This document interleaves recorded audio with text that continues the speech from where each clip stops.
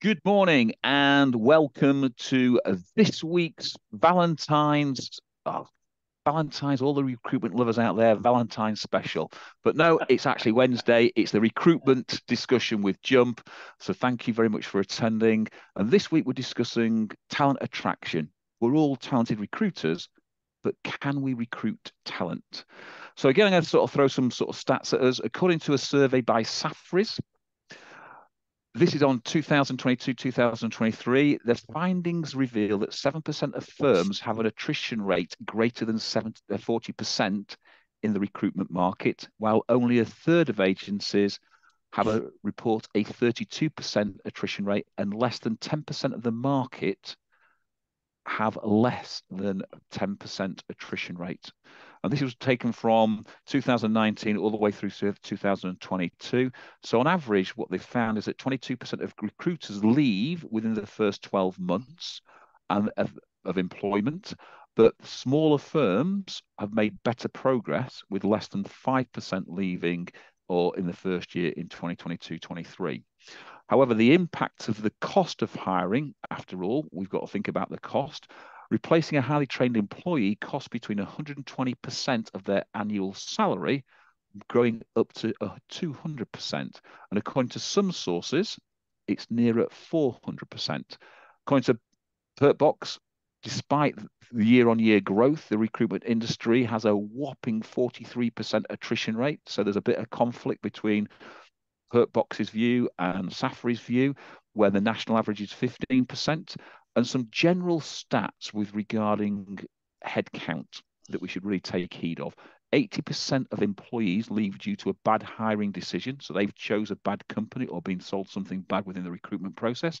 It takes up to 2 years for a new hire to match the productivity of a tenured employee. According to the survey, 31% of 1,000 employees quit in the first 6 months for different but affordable or avoidable reasons. And companies that support flexible hours and remote working conditions have a 25% lower turnover rate.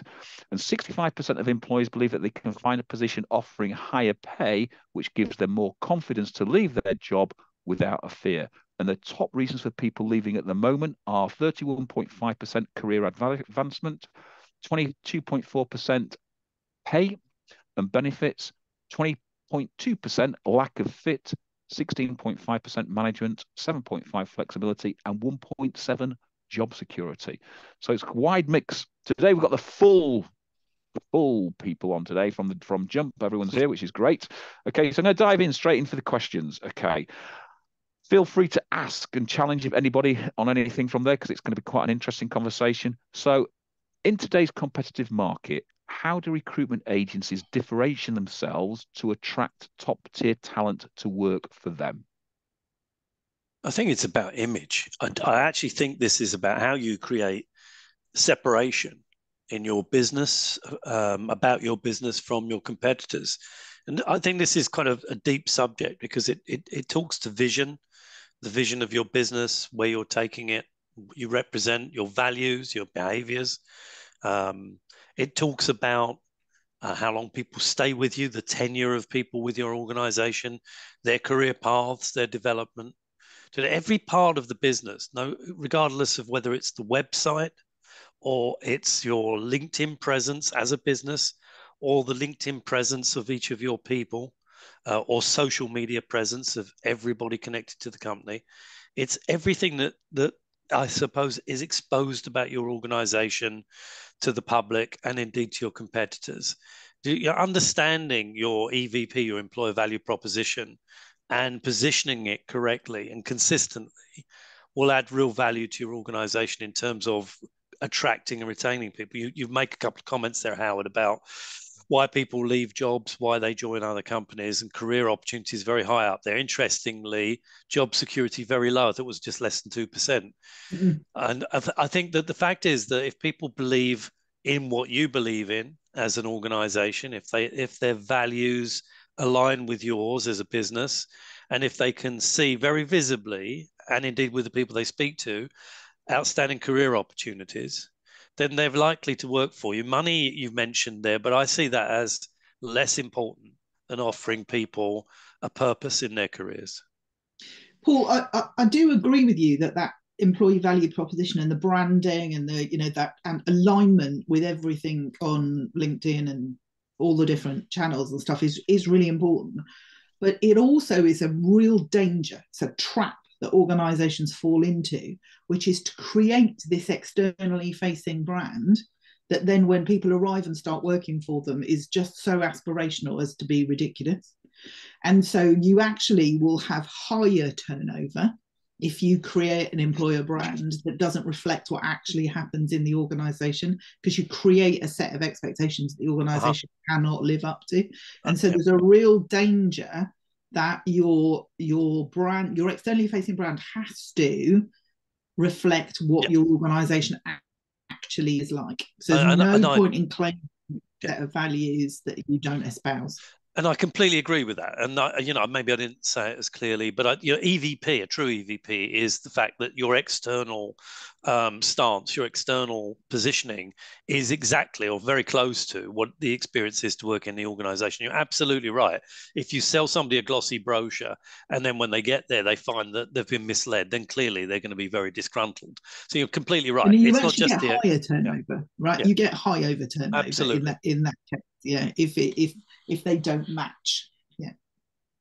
But it's something I think people miss, Paul. So you don't get that understanding that an EVP is about holding yourself to account as just as much as it is about promoting your organisation.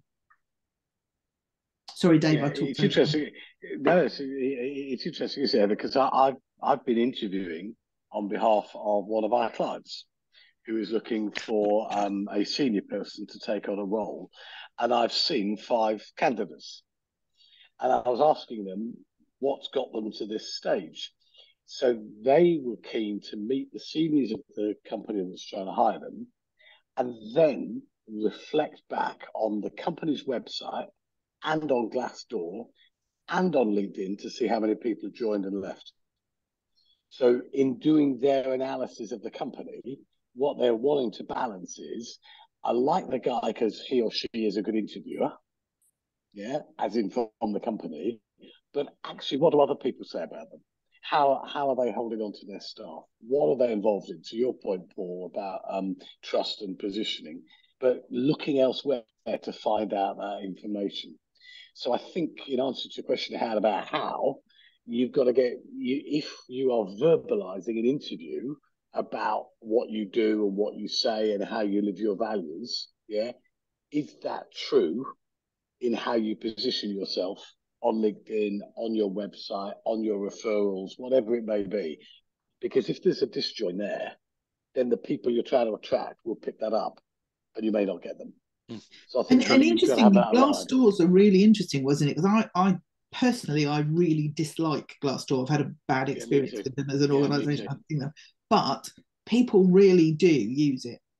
So and I don't like it ever. Searching and for all my personal dislike of it, you really do need to pay attention to how your organisation is being presented on Glassdoor. Candidates look at it. Yeah, and also Heather, they take it becomes a bigger factor in their decision than personally I think it should. Yes, absolutely, because it has credibility with candidates. It has face credibility. Personally, I think it's an awful business, but there you go. but it's an interesting, isn't it? It's interesting though, isn't it? Because you've got clients that will look at that, and when you come to sort of look at a company, the first thing people do is Google the company. So they're going to get Glassdoor and they're going to get Google reviews. So if candidates are giving a very, very different, story to their experience compared to what the glossy brochure is actually saying, then it seems to switch people off. And I think we've got to understand that. And I think it's very important that, that touch and feel of when you walk into an office, does it mirror and match what you're talking about? And I think if you want to get that differentiator, I think it's when you set that up and you have that done correctly, but then when people come into interview, you have that conversation that takes them all the way through all of their career. Yeah, and therefore having all of their career laid out in front of them, having all the business plans laid out in front of them, so they can see where the business is starting from and where the business is going, and what their journey in with that business and how it's going to do that. And if you start to think that the biggest change since lockdown is that 31.5% of people are leaving business because of career development. So if you can't explain what that career development looks like, then people are going to go to places where career development is. And I remember sort of, in my own business as a small business, bringing people in. I said, "Why have you chosen us over some of the bigger players in the market that we were in?" And they all said, "Because you sat there and laid out a plan of how I am going to grow and prosper and what the company is going to do to help me get there." And I think we've got to start to think that it's not about us, it's about them. And too many agencies are still, it's all about us, look at us, look at us, look at us, as you'd be glad to join us, where it's not, it's the other way around. And so I think looking at what that career advancement would be, how that then links the pay and benefits, etc., then enables you to look at, is that a lack of fit? Because that's what people do. They come in, they see all these glossy things, and when they get there, that fit doesn't happen. And so they leave. So I think we've got to start to think about how we can change that and what we do to change that. So moving on to the next question then. So what innovative strategies or tools do you recommend for identifying and engaging with passive candidates who may not be actually seeking new opportunities? Now, I think I especially want to talk about the contract people and the temp people who are very locked in with their books rather than just the perm people. So what strategies would you put in place to identify the passive marketplace? This is a really interesting one. I think the first thing I think you really have to accept is this is a long-term game. Yeah, so it's very, very difficult to attract passive candidates in that market quickly. So you've got to be paying attention to it all of the time. So one of the first things I would do is make pipelining people like that, those game-changing hires.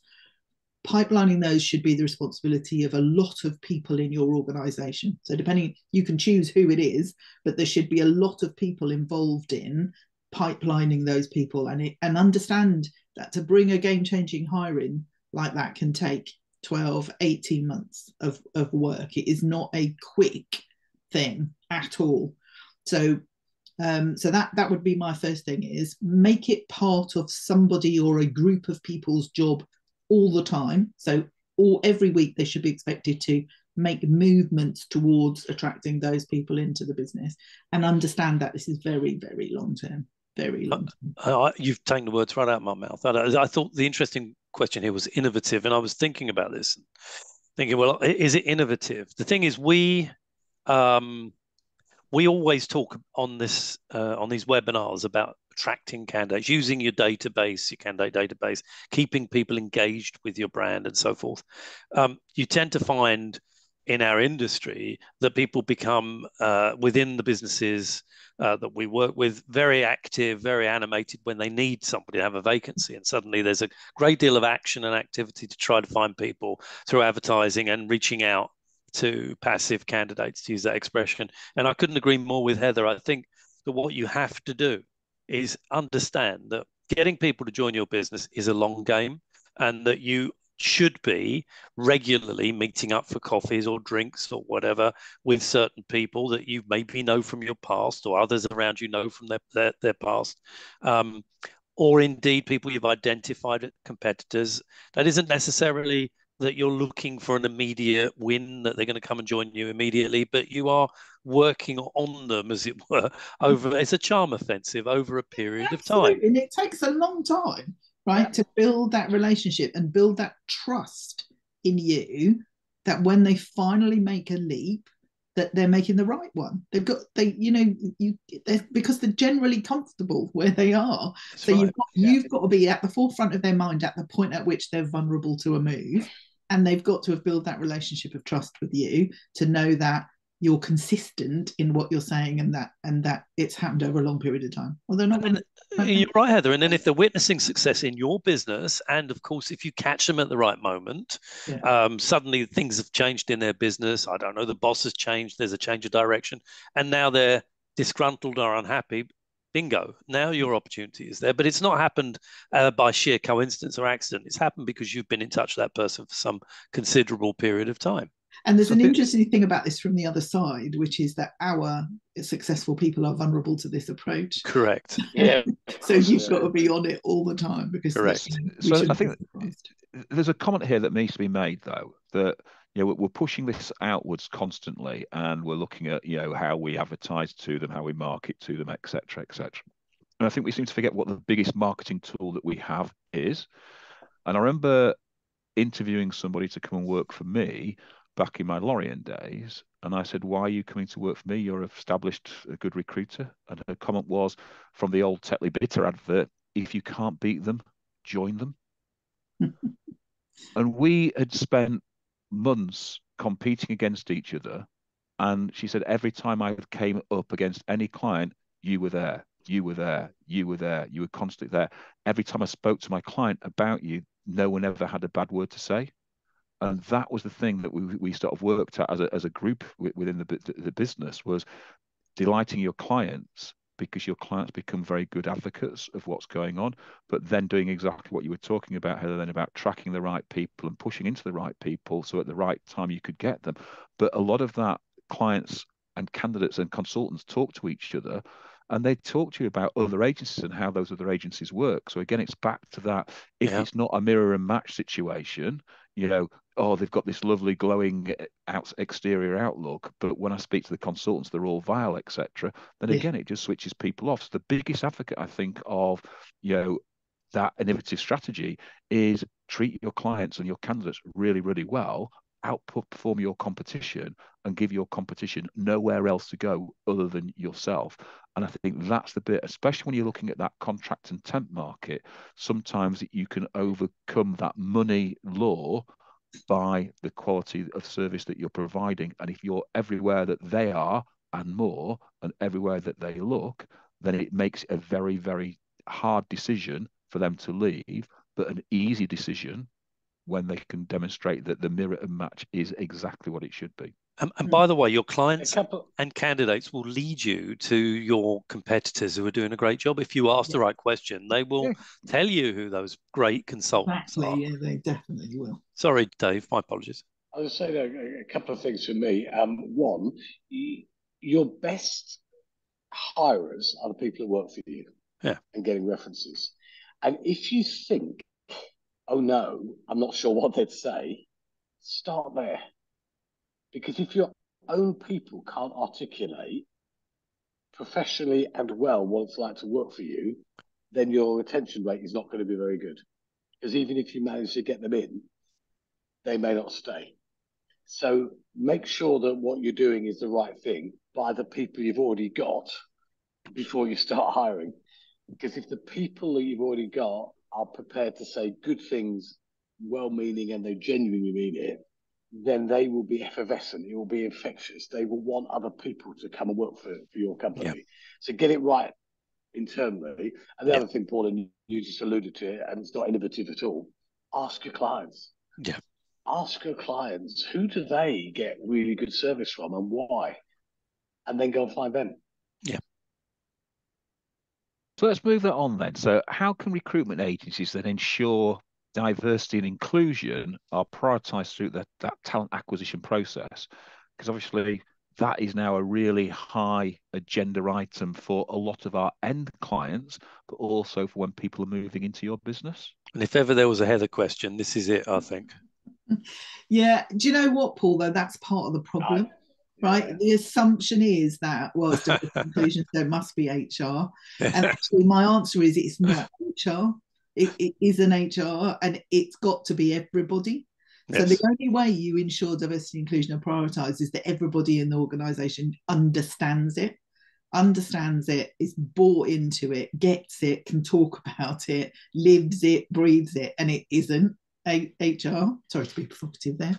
No, you're absolutely right. It's about educating everybody and making sure everyone demonstrates the right behaviours. You're completely right. One of the most important things you can do actually is, and I do a lot of training with recruitment businesses to improve their hiring and to improve their recruiting.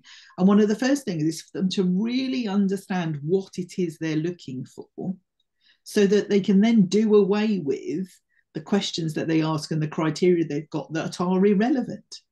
Because the number of people I come across who have the most ridiculous questions that they ask because they think that that's an indicator of success. And that's not HR at all, right? It's, do you understand what good looks like and sounds like? And do you know how to ask for it? Do you recognize it when you see it? And it's not, what does your dad do for a living? It's getting rid of that. And then obviously there's all the really good stuff that you need to do about really understanding about excluded groups and how you can work. Sorry, how does talking over you? No, so I'm going to throw a little spanner into this one then, just to sort of test the water, okay? Because I find this a hard question to answer sometimes. Yes, we should be diverse, and yes, we should have diverse teams. But there's a lot of small recruitment agencies out there that are all male, all female, et cetera, et cetera, et cetera. So when talent stands in front of them and it looks like everybody else in their business and it's good talent, what do? Do they take it, then add to that non-diverse profile, or do they reject that person? Because that's the bit when you start to grow an agency, you tend to recruit the same people that look like you, work like you, etc. And then it creates really hard for diversity. And then further down the line, you might find that you've already got 7 or 8 people that look like you, etc. How do you challenge that? Because I do find this a hard question for certain recruitment agencies. So you've got to take that step further back, right? So the problem isn't when you've got talent standing in front of you, right? Of course, you shouldn't reject that talent who's standing in front of you and is perfect for your business because they're the wrong gender, right? Or they're from the wrong class background, or they're the wrong, you can't, because they're not diverse, I can't recruit them in that. That's the wrong question. The question is, why are the only people who are standing in front of you that you think are talented are only from the same groups as the people exactly that. So the question is actually one further back. So are you looking are you fishing in big enough pools? Are you putting things in the way of diverse candidates? So I've talked to recruitment businesses who say, I can't find any talent. I really can't find any talent. But they refuse to allow any kind of flexibility in working hours, and they refuse to allow working remotely. So you're excluding a huge group of people unnecessarily because you want people back at their desks 5 days a week, 9 hours a day. I think it's the wrong question, Howard. Yeah, I'm going to agree with you. I'm going to say something slightly controversial. Most of the companies that I talk to that aren't necessarily our clients, when DE&I comes up, they roll their eyes. Yeah. Still. And it's the most frustrating thing for me personally, because it's a kind of passion. And for me, it's the fabric of what our industry is about. So would they go to inner city schools? Would they go to women at home? Would they go to those that are ex-military? They don't even look in those talent pools because, as far as I'm concerned, that's too much of a challenge. The bigger companies do, and most of the clients that we supply to do, because they have either a target to hit or they're much more aware. But given that most recruitment companies have less than 10 people, that's too big a challenge to take on, so they just don't. Now, you've also got to. That's not me criticizing everybody. It's just me saying, actually, there's a talent pool out there that people just don't even dip into. And you're right. And I think the thing you've got to be very aware of is subconscious bias, because back to Heather's point, are we excluding people based on what we've read on their CVs, for example? Is it to do with names? Is it to do with backgrounds, class, as you've said?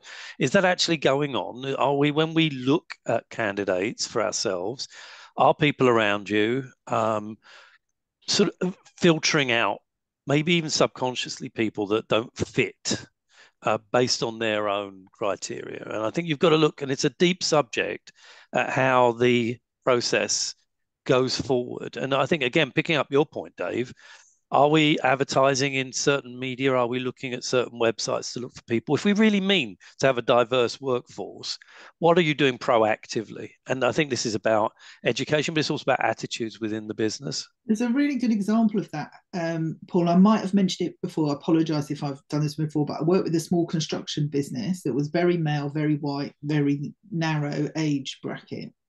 And not a single person in that business would have discriminated deliberately. ever. But they did all their pipelining on LinkedIn, and all the people they were connected with on LinkedIn were in other construction businesses who were all white and were all male and were all in a narrow age band. And so, of course, when they pipelined, the only people they were looking at, of course. so one of the things I challenged them with was, right, for the next 3 months, only connect with people on LinkedIn that don't look like you. So go and connect with people who are a different age from you, who work in different sectors, different industries, who, you know, anything about them's got to be different from you. And let's just see what happens. So they didn't change their pipelining behavior. They just changed the people they were connecting with. And lo and behold, the next hire they made was a woman. First woman they'd recruited in their business, right? And really talented woman, yeah, came in and was a great part of the team. But it all they had to do was start fishing in different pools. So here's a question then, because we touched this on in question one then. So what role does the employer branding play in attracting and retaining talent? And how can recruitment agencies build stronger employer brand to attract talent? I mean, that's sort of an advancement of the questions that we've already had, but let's push into that.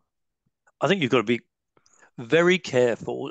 You know, just about everything about your business that's exposed to the public. And let's face it, everything we do, virtually minute by minute, we are exposing the business to the public, whether that's in terms of the structure of our emails, whether it's the website, whether it's our social media posts, whatever we're doing is saying something about our behaviors and attitudes. And not just in terms of the wording, but also the images we use on our website and on our social media posts and our videos and so forth. You have to really step back and take a look at what your business projects. When we talk about employer branding, and you're talking, going back to the earlier question about inclusion and so forth, when you just look at it cold, look at your business cold, as if you were a client, as if you were a candidate, what does it say to you? And look at every area, every channel of your communications, both externally and internally, and ask yourself, is it consistent with the values that you purport? That, you know, we talk about being diverse, we talk about being inclusive, and I, like Heather said, I've never yet worked with anybody that in any way, shape or form concern me as being prejudiced or biased in any way. I wouldn't work with them, frankly. So I think that everyone I've ever worked with and continue to work with are very open-minded and very decent human beings without a shadow of doubt. But when you look at what they project, is that consistent? And their people, is it consistent with the branding that they wish to put out there into the public domain? You've got to step back and take a good, cold, clinical look at everything you do through the channels you use. There's a really interesting thing, isn't there, I think, with this, the part of this question to do with evolving expectations of candidates.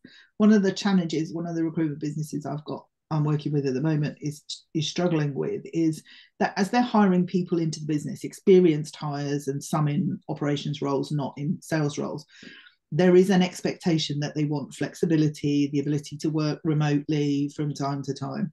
And this organisation is allowing that in order to hire those people in, but hasn't yet made the switch to allow that for their existing workforce. And they are storing up problems for themselves because they're ending up with this two-tier workforce where new hires are being given flexibility and trust in a way that their existing workforce aren't. And there's just starting to be some grumbles about it because it's just, you know, and that's going to be a bigger issue for more organizations. And it's about that consistency. You know, you tailoring your approach is all very well, but you've got to be consistent about what you're offering to hire as well as to the people who work for you. Well, consistency is such a strong word. I mean, it's come up in almost all the answers to the questions that we've got. I think a lot of time as recruiters, we spend too much time talking about our brand and less time or not enough time talking about the person we're trying to interview. Yeah, one of the guys that I met this week for this interview process I'm doing said, "You didn't sell me the dream, you asked about me. The other three I saw sold me the dream. And I don't want the dream. I want a job in a place with people I'm going to enjoy working for. If the dream's there, I'll take it, but don't sell me the dream. Ask me about me." And I thought it was really interesting that whether we will secure this person or not, I don't know, but we're at the final stages against two much bigger companies with really good branding and lots of awards and lots of success and a really good image, that they sold on that rather than the person they were trying to attract. But I suppose, Dave, that's what branding's there for, isn't it? And branding's there to evoke that emotion to buy. That's what branding's there. It evokes the emotion to buy. So we put it into our contacts. It evokes the emotion to come for the interview and have the interview. And what you're testing when you get through to that interview process is whether or not that branding is mirror and matched. So if you're then just pushing that branding down their throat and not actually asking any questions of them that you care about people, that etc. etc. etc., then it doesn't show that, does it? It doesn't mirror and match. And I think that's the bit that you're talking about, is that the branding is getting them through the door. Once they're in the door, it's how you keep them in the office, and keeping them in the office is all about them and about their journey. The behaviour of the hiring managers, Howard, as well. Because if the people who are conducting those interviews aren't reflecting your branding and your values, and they're not trained and they're providing a poor experience, you've wasted all your branding. Yes, and I saw that with a client that I was working with a number of years ago, that when we went through the first interview, the person doing the first interview was not the best person to have them in there. But they had them in there because they thought, well, they're the hardest person in the recruitment agency there. They're this, and this. And I said, yeah, but look at what you're selling to the person at the other side. You're selling this ogre, that has nothing to do with this person. He's never going to interview this person. It was really interesting that once we took that person out, we started to get some really good people into the business. And once we got some really good people into the business moved forward very quickly. So it is. I've seen a lot of businesses where the owner operator of that business wants to keep hold of that role, and they want to gatekeep all the hires in.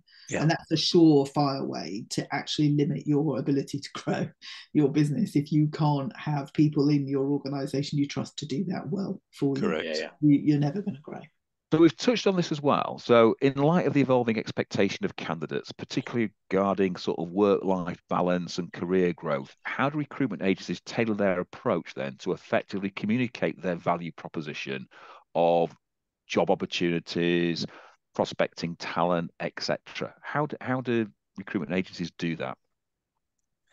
Look, I think this is a very difficult question. We talked about it earlier. Heather mentioned this, that if you are wanting to sort of grow your talent pool, then you have to consider people work from home situations, shorter weeks, and so on and so forth. And I know this is a very difficult statement, a different question for people to consider, because I think most recruitment business owners want their people in to the office most, if not all of the time. And I think this modern work-life balance issue is a sticky subject, but it's not impossible. And I think that we have to have a very open mind to how we are going to change the way in which we attract and retain people, and try and find the balance between what we need and what we expect from our people, and also at the same time respecting what our people need from us in return. And finding that balance can often be very difficult.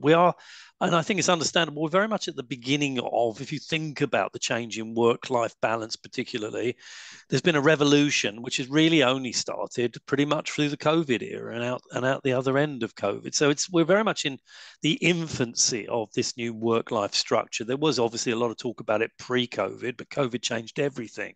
And it's not a great surprise that people are sort of struggling with this subject matter. I mean, if you go into London now, you'll find, for example, that most people are back in the office at least 4 days a week. It's the tubes, the trains are absolutely jammed again.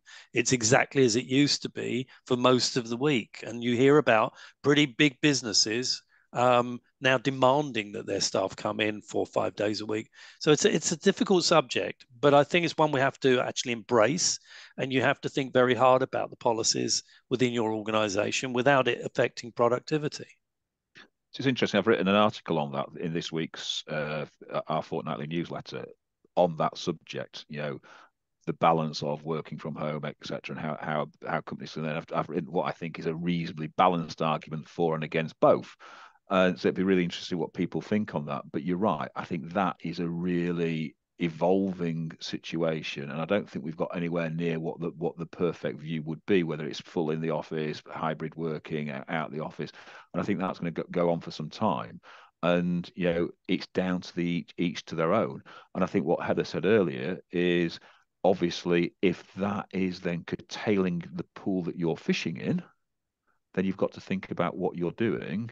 And if you want to get a more diverse and a more expansive workforce, then you've got to open the gates a little bit to let more people in. And I think that's a really interesting sort of conversation to have. And we could probably have a whole webinar on that whole conversation. I think we could, yeah. Definitely. We could have a week of webinars on it. Steady The other on, thing is Dave. just to have a small HR thing here is some organisations are really scared of creating remote working, flexible working, hybrid policies because they think they're going to set something in stone.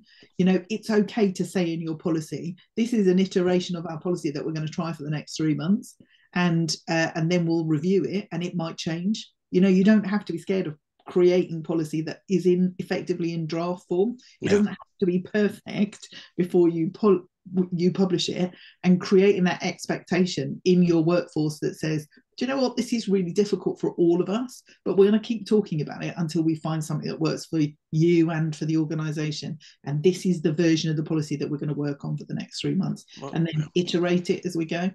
It's a great point. The other thing, sorry, just very quickly, the other thing is that with technology moving at the pace it's now moving at, it's not going backwards. So the ability to connect with others without actually physically being next to them is going to improve. I mean, heaven knows what the sort of futuristic Zoom will look like in 5-10 years' time, and how we'll connect with each other. It's certainly not going to be the same as it is today. It's going to improve.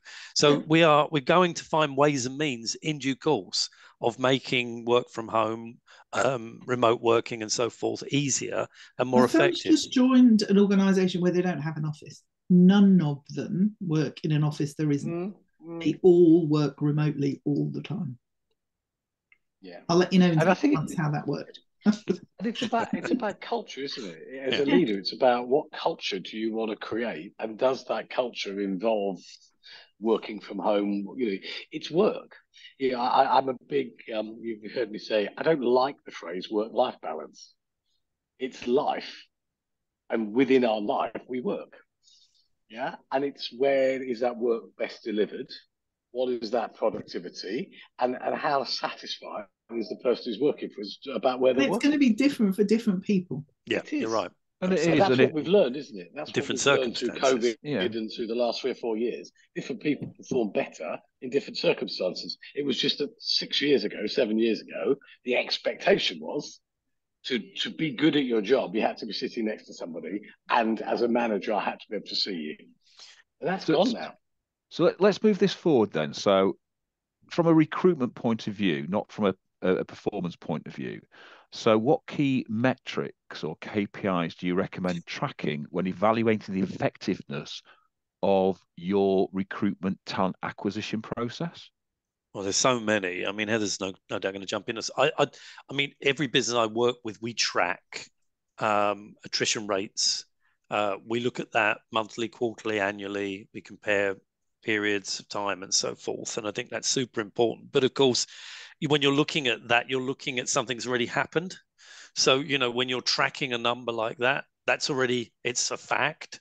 So I think it's about trying to get ahead of whatever that attrition rate's looking like. And that will come down to your policies and procedures regarding performance reviews, appraisals, one-to-one meetings, and so on. The level of communication that you have, whether that's group or individual within the organization. It also, of course, links very carefully to, as you said earlier, Howard, about career progression in an organization. People tend to stick if they're moving forward. So what are the career paths looking like? How are you looking at those? How are you developing people, giving them opportunities to grow, and your L&D and so forth? I mean, Heather, I'm sure is going to jump in on this, but it's a pretty deep conversation. But as I say, if you only look at the attrition rate, you're looking over your shoulder at what's already happened. I think it's got to be about what you're doing to improve attrition rate, how you're going to keep that at a relatively low number. Yeah, the other one is speed to competency. So, how quickly do the people that you bring into your business become productive and start to pay for themselves? There's some real challenges around targeting managers on retention if you're not linking it to productivity.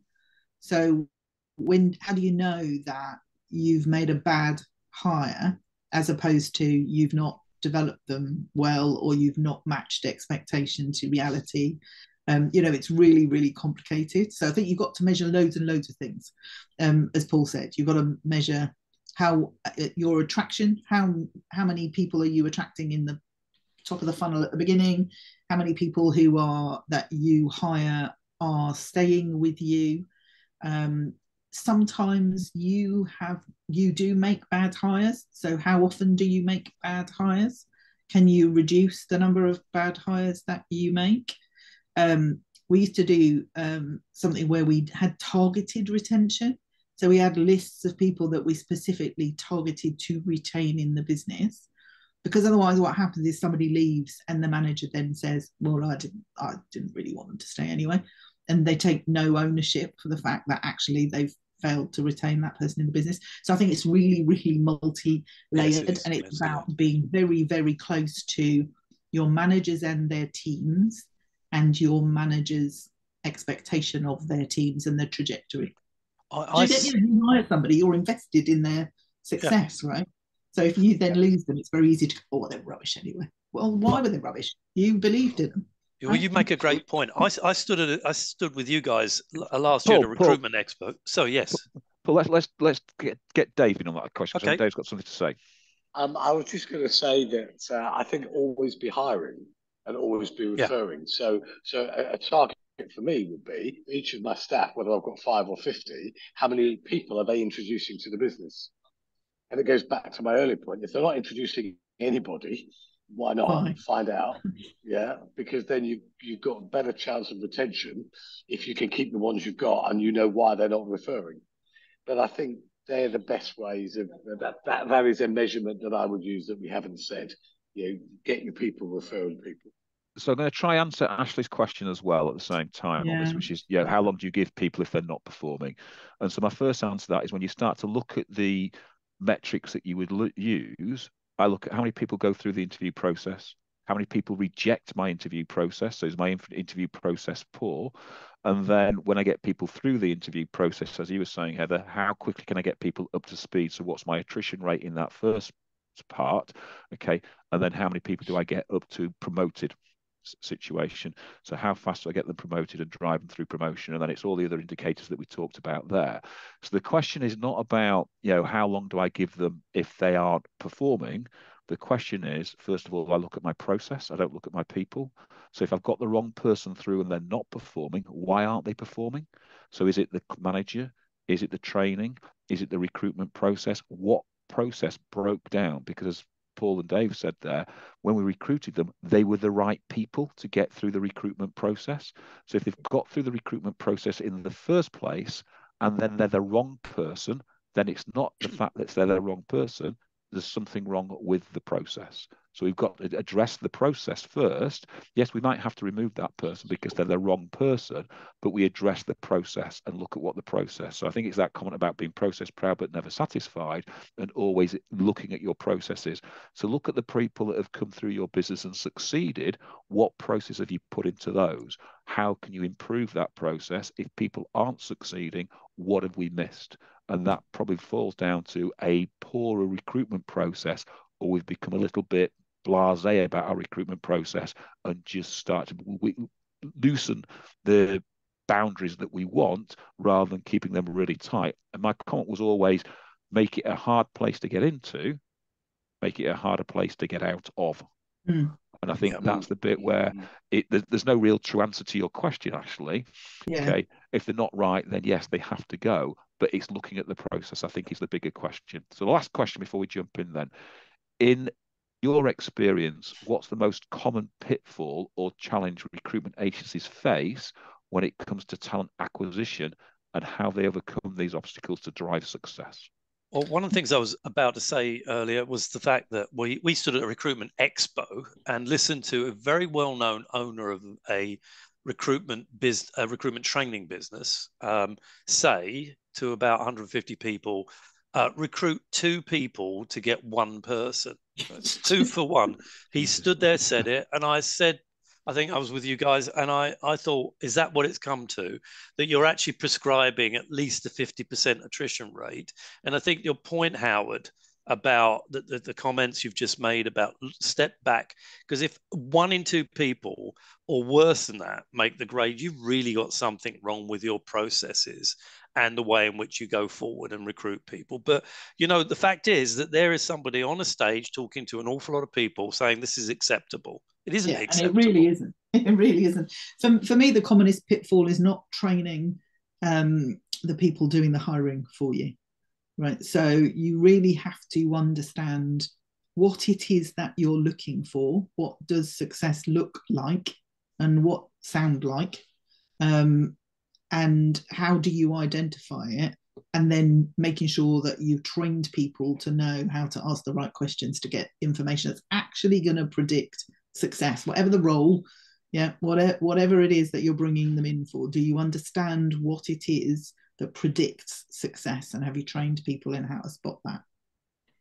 And for me, Howard, and this is a simple one, I'm amazed at how many companies don't have a recruitment process. They just do interviews and they decide whether they like the person or not and take them on, but there actually isn't a process of, this is what we're going to do, this is how we're going to train you, this is the onboarding, this is what it looks like after 3 months. They just don't have that because they're good people and they're used to doing interviews and they're building and running their own businesses, but they actually just don't have a process in place. So when you reflect upon it, if it has or hasn't worked, they're not sure where it's worked or not because there isn't a process to refer back to. It was interesting because yesterday this provoked quite a bit of emotion in Mark, who's on the webinar today. And he sent me a reasonably lengthy email ranting. And I said, is it a rant or is it just common sense that you're talking about the fact that, and his comment was, and I think the analogy just fits beautifully. He said, you wouldn't go to a dentist that's had 10 days worth of training to get your teeth pulled out. So we're expecting our recruiters to deliver a dentist style approach, but on very, very little training, but also our recruitment to get that person through the door. So I think some of the common pitfalls is that we never change our recruitment process. We don't actually know what good looks like. We don't know what our clients think goods look like. And therefore, when we come to acquiring people, we base it purely on their skill set of what they've told us in the first half an hour, rather than thinking what's their behaviors, what's their values. How many people say, oh, people don't want to stay and do the job? Well, let's investigate what their will to stay and do the job is, because it's not a 9-to-5 job. So are we investigating what their will is? So that value, behaviors, will, and then skill comes into it. And all of those things, I think most recruitment agencies tend to ignore and just go for the skill. If I walked in and said, hey, look, I'm £1 million biller, here's a job straight away, that would be the end of the interview. But it's, finding the right behaviors, the right value alignment, have they got the right will to do the job, and then it's the skills. And I think those are the pitfalls that we have. And I think that analogy of you wouldn't go to a dentist that says, look, I've had 2 days worth of training, let me come in. I was going to say, actually, how you can stop that sentence with, you wouldn't go to a dentist. What is this thing that you refer to? I was going to say you couldn't go to a barber, but then for the 3 of us, that's a pointless exercise. Be a challenge, yes. That'd be a challenge. So that's it for today. So thank you very much. It's been a really interesting conversation. Next week, we're going to push this series on a little bit more. We're going to look on, do your management team lead performance consistency, or are you still on that roller coaster boom and bust? So it's about what we talked about today, about setting the right expectations for people when they get through the business. So do you know what that break-even point is? Do you know how to get them to perform? Do you know what the KPIs are? Are they killing you, et cetera, et cetera? So all of these things we're going to touch. And then the week after that, we're going to bring a trainer in and talk about training our people properly. So we've got some really good webinars coming up. So feel free to join us. Enjoy the rest of Valentine's Day. If you haven't got my card, I'm awfully sorry. It's in the post. And I look forward to seeing you all next week. Happy Valentine's Day to you. Happy Valentine's Day, everybody. Take care.